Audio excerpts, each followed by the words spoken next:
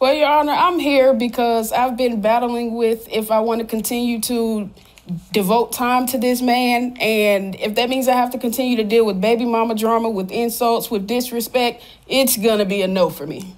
Okay, well, Mr. Collier, you heard Ms. Thomas said she's sick of dealing with the excess stuff that this relationship brings to her. What do you say? Your Honor, I honestly say I'm sick and tired. I'm sick and tired of being sick and tired.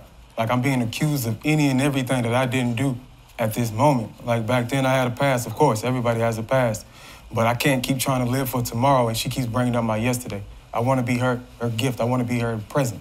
She's not giving me that at all, and I want to fix that. So, Mr. Collier, you're saying that you have made errors in the past, but you're a changed man now. Is that correct? Yes, ma'am.